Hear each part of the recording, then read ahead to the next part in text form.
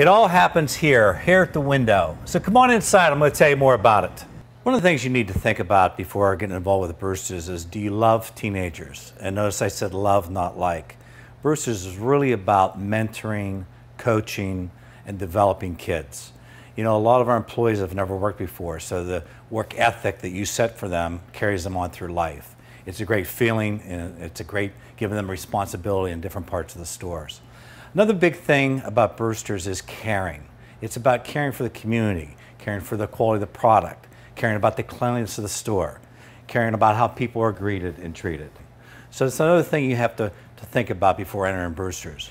Thanks for inquiring about Brewsters. I hope you have as much fun with this as I do.